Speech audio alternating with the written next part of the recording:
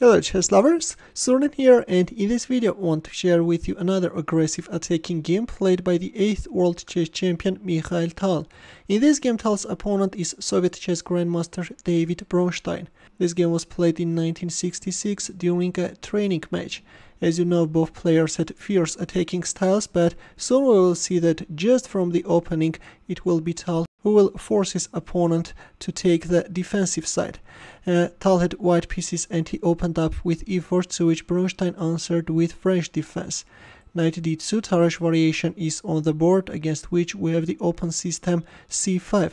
Knight Ngf3, Knight f6. In here, c takes d4 or Knight c6 are among the popular alternatives, but in the game we see Knight f6, with which black is provoking white to play e5, something which Tal did, and then Tal strengthened his center by playing c3. Knight c6, bishop d3, and f6. This time black is undermining white's center from the king side, but the downside of this move is that this is somewhat weakening the king side, and relying on that fact, Tal went for a very aggressive Knight G5 sacrifice.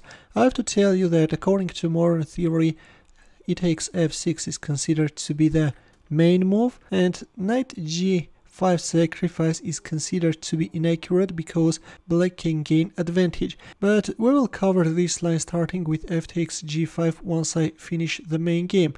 For now, let's not deviate too much.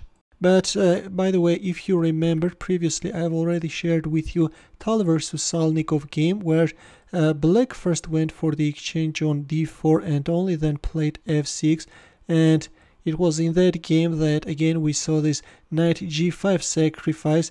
In that case, Salnikov's position went down really very quickly, but Bronstein is a world-class elite player, and now you will see that his resistance will be really very tough. To Knight g5 he answered with Knight takes e5, and only after d takes e5 he accepted the piece sacrifice. Queen h5 check, there we have it. White is proceeding with harassing black king, king d7, Knight f3 coming after the pawn on g5, also strengthening the pawn on e5, g6, and there comes bishop takes g6, relying on the vulnerable square of black rook, but in return Bronstein found a very strong g4 move, with which he both wants to deflect the queen, and also by harassing this knight he wants to weaken the pawn on e5.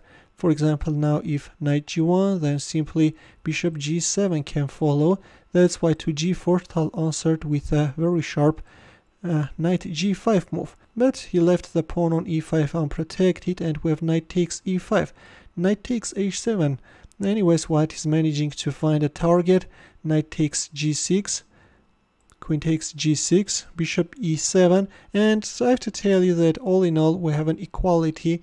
This black king has a nice defensive shield, and that gives a huge solidity. Here Tal played bishop g5, queen g8.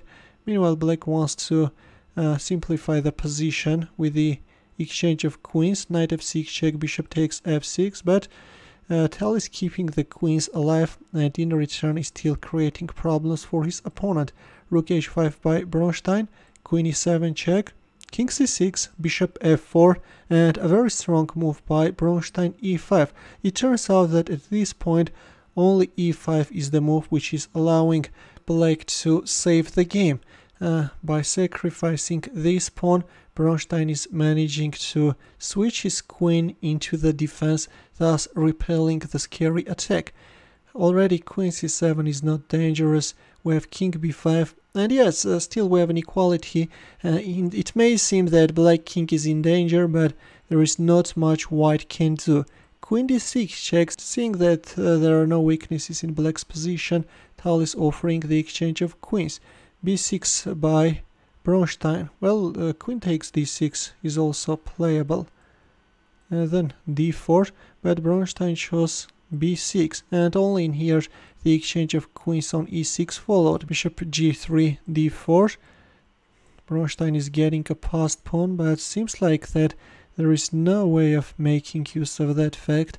Opposite color bishops are on the board, and yeah, we have an equality. Rook c3, rook h e1, bishop d5, rook e7, bishop takes g2, rook b1. White is still creating to do something with this king, but there's not much you can do, you know. The queens are exchanged and still black king feels pretty well. a5, king b5, although b takes a5 is also playable. King b5 by Bronstein, and after rook d7 the players agreed to a draw. But this is very strange, you know. It turns out that once you're making this rook d7 move, you're losing the game. Yes, at this point we have an equality, but rook d7 is a losing move. The problem with this move is that this allows black rook to occupy the e file and target white king. For example, now if rook takes d4, then bishop f3 follows and white king is in danger. For example, what are you going to play? If king c1, then rook a2 this time, and yes, white is losing, then check, and yeah, it's over. You're losing your rook. But strangely, after rook d7, the players agreed to a draw. Quite possibly Bronstein hurried with his decision and agreed to a draw very early. Yes, he underestimated the power of this rook e8 move followed by bishop f3. Yeah, black is winning. Anyways, this was a very sharp attack by Mikhail, but all hail to Bronstein that he managed to repel this attack. And now let's go back to move 5 and see what's the problem with knight g5. The thing is that in here black can actually play f takes g5, and modern players are avoiding this line. For example, in 2010 when Magnus Carlsen was playing against Ponomaryov, he captured on f6. So black can win the knight, and if queen h5 check, then g6. If bishop takes g6, then h takes g6, and then king e7. If knight e4, opening up the bishop's diagonal, then black has knight d takes e5, freeing the d7 square for the king. If bishop takes g5, then king d7. Still white queen is under attack. You can't win black queen. And now if knight f6 check, then king c7, and suddenly, yes, black is managing to find a safe shelter for his king. If knight e8 check, then black can sacrifice the queen, but this is a temporary sacrifice because after bishop g7, it's white queen who is trapped.